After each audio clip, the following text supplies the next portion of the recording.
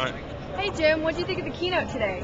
I thought the keynote was very interesting. It went through a number of new technologies that really, I think, can help us out as a camera supplier in ways to use some more NI equipment.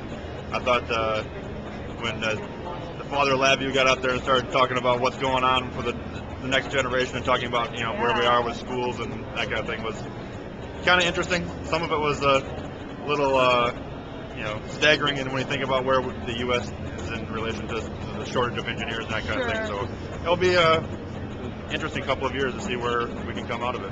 Yeah, definitely. Have you ever seen a 6-year-old program with LabVIEW before?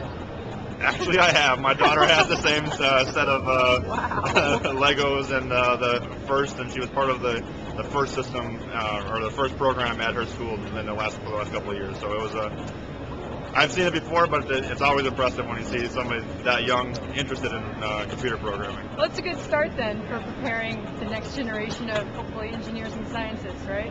I hope so. I mean, especially it's always interesting to see more young women involved in it. I mean, it's always by the time you get to college, it's all male. It feels like so, as I remember.